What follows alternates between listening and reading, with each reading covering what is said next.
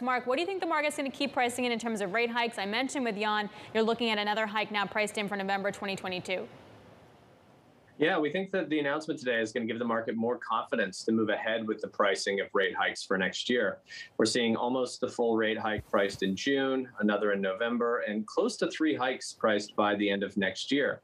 We think that the announcement today should allow for the Fed to pivot, to acknowledge the upside risks from inflation, and begin to talk about how they will respond. In many ways, Fed leadership was somewhat constrained in making this pivot while waiting for the White House decision. But now that that's out of the way, that should certainly allow for the Fed to shift a bit more in that direction. Does that mean a faster taper, Mark?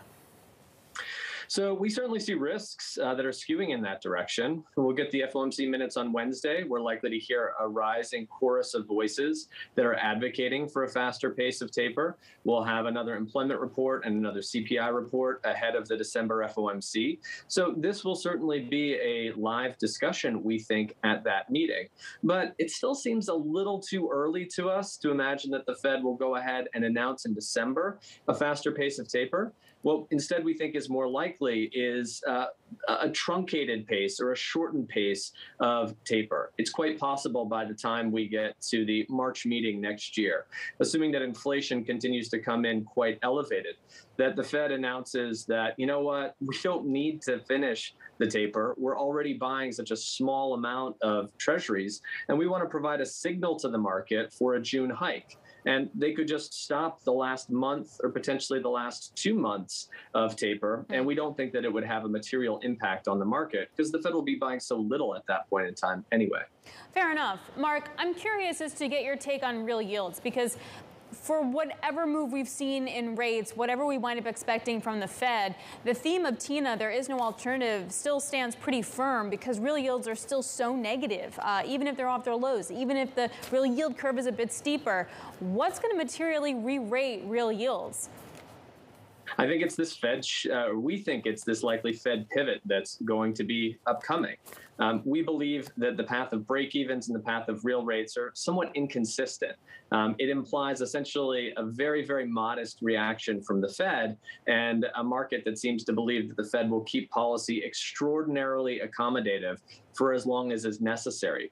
We do see risks that real rates start to rise as you see a bit more of a hawkish pivot from the Fed, and today's leadership announcement should allow for that.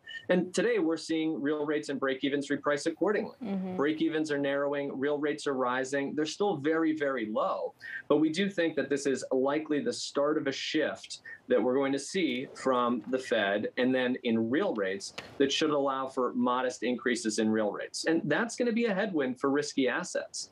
We do worry that if the Fed does indeed turn hawkish, signal that they're changing their stance, they're more worried about inflation, they feel like they've met full employment, that those higher real rates really could be a constraint on risky assets. Mark, all hell's breaking loose over here in Europe. We've got riots over the weekend. COVID cases are climbing. Lockdowns are back on the agenda. How do you price that? Well, it's a downside risk. The market certainly incorporated that into pricing on Friday. It does mean that global growth could face ongoing headwinds. But look, in the U.S., we continue to focus on fundamentals. You've got a very strong rate of growth right now in the economy. You've got very healthy labor markets, and you've got inflation that's running very, very high. Right now, we haven't seen inflation break-evens move outside of recent ranges, at least materially, but the risk is that they will, and the Fed has to be responsive for that. The Fed knows that COVID is an ongoing headwind, but they've got to be focused on the data that they see in the U.S. and the fact that it's quite unlikely we're going to see such extreme measures taken in the U.S. And that the economy is likely going to continue to do well. So COVID is a downside risk. What's happening in the rest of the world is a downside risk.